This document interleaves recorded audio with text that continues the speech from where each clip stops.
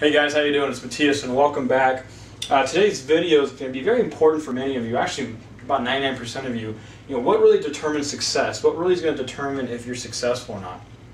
And I broke it down to four major key points that I feel, me personally, I feel that you need to have and understand to get to the level of success that you want to reach. If you've seen some of my other videos, everyone's success is different. My success is way different than what you might feel is success. But getting to where you feel is success, you're going to need these four key points. Number one, sacrifice. Number two, knowledge. 3, confidence. 4, consistency. I'm going to break them down to you into some pretty broad but simple details so you understand exactly what I'm talking about when I get into this stuff. So number one, we're going to talk about sacrifice.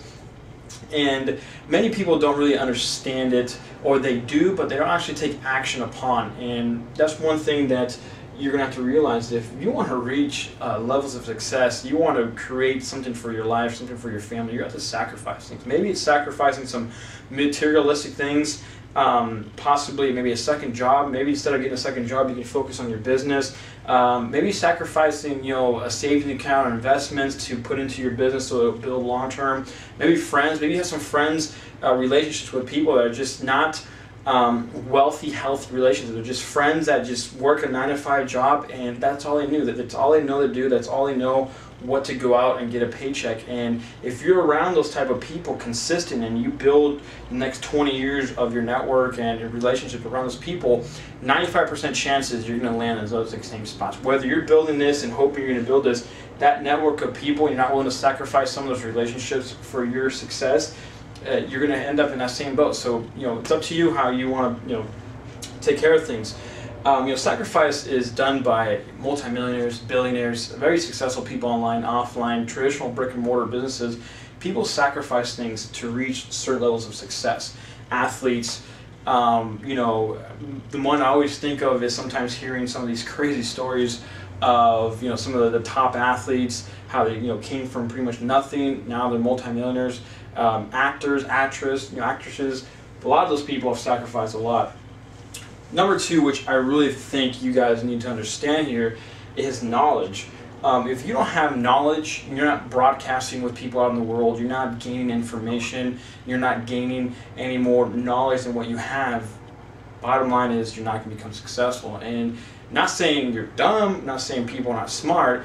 What I'm saying is you've got to be able to take this knowledge to the next level. You've got to be creative. You've got to be able to communicate. You've got to be able to establish relationships with people that are going to take you to the next level. My greatest thought, kind of not thought, but quote you would say is, your network of friends equals the exact amount of your net worth. So if your network of friends are multimillionaires, chances are your net worth is multi-millions of dollars. If your network of friends are people that are 9-to-5 jobs, living paycheck to paycheck, maybe making 50 grand a year, chances are, not saying all, but chances are, 95% chance is you're in the same boat. And how do you get out of that? Well, number 1, you come back to sacrifice. Number 2, you're going to gain some more knowledge than what that person has so you can get to the next level, right? The third thing here is called confidence.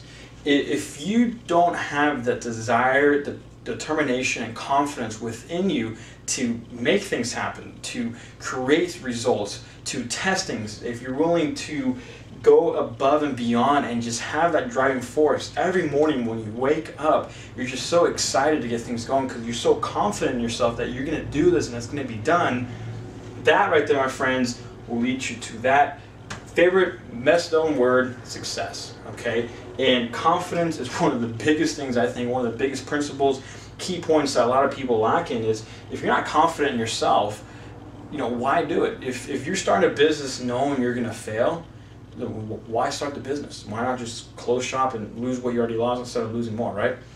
The last thing here is consistency. And consistency to me is being proactive on a daily basis and being consistent with what you're doing in your business. If you're running a network marketing business, for example, you got to be consistent in recruiting, training, sorting, prospecting, lead generation, your marketing. You got to be consistent in all aspects of your business, but most important also, you got to be consistent on working on yourself. And that's one thing I'm going to do in the next video is, how to really work on the mindset and how to connect, the heart here to the mind and really get it down to a fine line.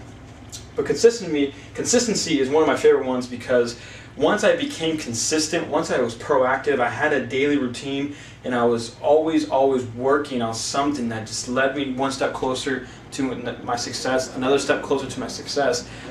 It just became a habit, and consistency, I got to give it to it. That's what's built a large part, or one of the main, I would say, the main attributes behind my success is being consistent. But these 4 key points right here are all part of my success and all parts of other more successful entrepreneurs, billionaires, whoever you want to name them and categorize them. Everyone has these key points: sacrifice, knowledge, confidence, and consistency. If you can't get these 4 down and figure out how to put them all into your life, into your business, chances are you're going to fail much quicker than you expected. Okay? So I hope you guys have took down some notes. Hope this video really gave you some good information and really expanded upon what key components, key attributes you should have in place to successfully build a network marketing business, internet marketing vehicle, or just a traditional business. Have a great day, folks. Take care. Bye-bye.